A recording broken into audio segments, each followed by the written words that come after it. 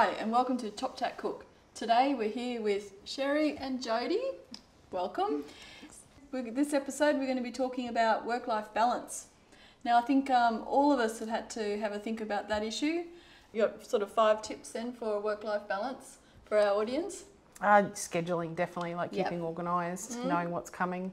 Yeah. Prioritising, knowing your limits. Listening to your body just for health-wise. Yeah. And a network. Yeah, definitely. Yeah, networking and asking for help when you need it, I think, you know.